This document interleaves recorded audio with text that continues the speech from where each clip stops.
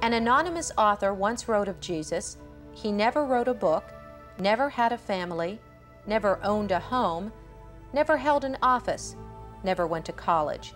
He never had an income, never visited a big city, never traveled more than 200 miles from where he was born.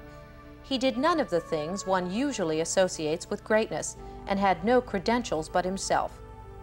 And yet, more than 1900 years after his death, Jesus stands as the central figure in human history.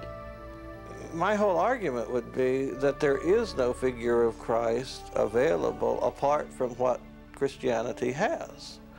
This figure has served to define the Western civilization in its late classical, medieval, and even early modern, Reformation, Renaissance phases, and therefore it becomes a central obsession. The encounter with Christ is not the encounter with an argument.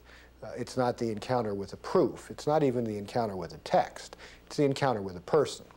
It's an encounter with the embodiment of the love of God in history. And to say yes to that is what we mean by Christian faith.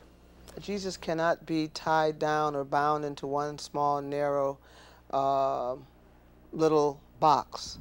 That the reality of who Jesus was, the reality of who God is more than any human being can encompass and any human being can describe or any human being can even understand. That challenge of belief in Christ could come from a preacher, it could come from a television program, it could come from somebody reading the New Testament.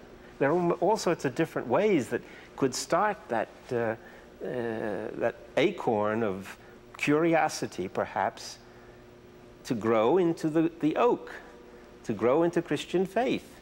Christ encounters men and women, changes life, changes mind, and brings hope, so that not for this world only, but for an eternal world, we are prepared and delivered.